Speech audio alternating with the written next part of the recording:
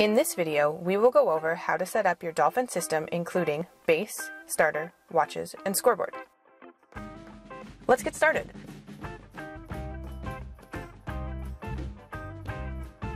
Connect the Dolphin base unit to a computer using the provided USB cable. Next, open the Dolphin software. Power up the scoreboard and take note of the channel the scoreboard is currently set to. The current channel the scoreboard is set to will display in the lane number column during boot up. Navigate to the Settings tab in the Dolphin software. Click on Channel to increment the channel. Set the Dolphin base to the same channel as the scoreboard channel and enable the scoreboard. With the two set to the same channel, you can now use the Dolphin software to change the channel of the scoreboard and base unit together. Later in this video, we will go over the remaining scoreboard settings. With the scoreboard and Dolphin base set to the same channel, it's time to set up the starter and watches. Power on the Dolphin starter by pressing and holding the reset button. Once it is powered on, hold both the reset and start-stop button to access the settings menu.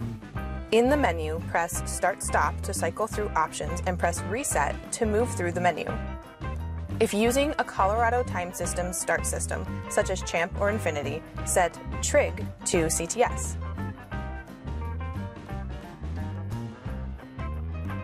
Set the channel on the starter to the same channel as the Dolphin base unit. Power on the Dolphin watches by pressing and holding the reset button.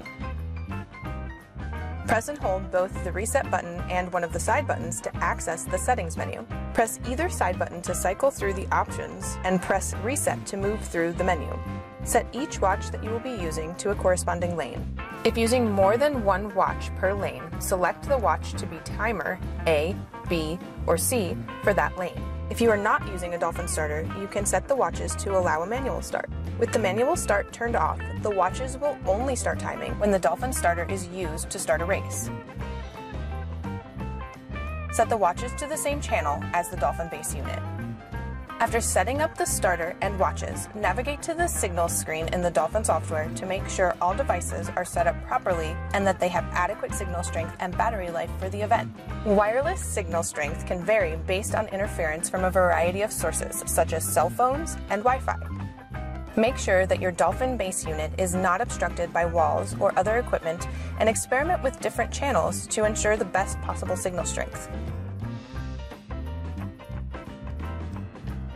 Navigate to the Settings tab in the Dolphin software. You can turn on Auto Print by clicking the checkbox. With Auto Print enabled, race results will automatically print at the end of each race. Select the file types you would like Dolphin to save. The file directory that the race results and settings will be saved in is shown here. You can change the file directory by clicking the Browse button. Consult with your meet management software user instruction for how to direct your meet management software to the correct log file directory. You can set how you would like the scoreboard to display race data. Lanes ordered by place or lane, the amount of time you want race results to scroll, the number of lanes for the event, and the number of lines on the scoreboard you wish to utilize. You can also adjust the scoreboard LED brightness and select to display the time of day. The general group of settings lets you specify whether to show the DQ or empty columns on the live screens. You can also specify if the pool lanes are numbered starting with 0 or 1. The Manually Increment Events checkbox allows you to disable automatic event incrementing after race results are saved. For more specific details about the Dolphin system, see the Dolphin manual and other information on our website.